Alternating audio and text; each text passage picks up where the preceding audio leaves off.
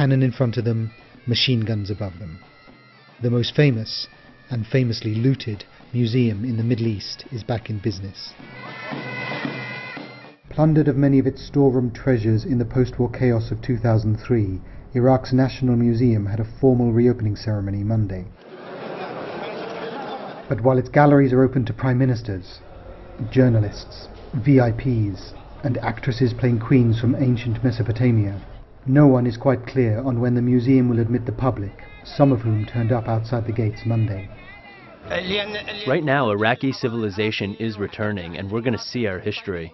Tahsin al-Sheikli, a government spokesman for the Baghdad security plan, said the fact of the reopening was a sign of improving conditions in Baghdad.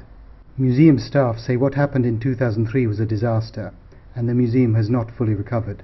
But others were proud that the museum has regained some of its glory and thousands of its looted treasures. Large exhibits of Akkadian, Sumerian and Assyrian treasures were on display. But for many of those gathered, the real draw was not the hopes of gaining a glimpse of Iraq's distant past, but of seeing in person the man currently responsible for their present and future, Prime Minister Nouri Kamal al-Maliki.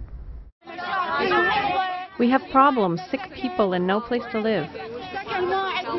We are standing here waiting for Maliki. We haven't seen him. God willing, when they leave, if they let us in, I will bring my family. It is unclear when that will be. The Iraqi government and museum officials say they hope it will be days or weeks, but no date has been set.